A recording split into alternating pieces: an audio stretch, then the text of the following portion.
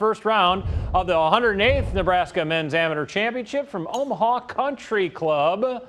Luke Kluver of Norfolk won the Nebraska State title this spring at the high school level, and he had a good start, 1 under over his first 9 holes, but struggled down the stretch, finished his first round 7 over. Alex Shockey, the Creighton Prep grad, nice birdie here on 9. Shockey finished 1 under for the day, 4th place, 4 shots behind your first round leader, Greg Stanek of Bellevue, on the course still. He's 5 under through 13 holes, and guys, tonight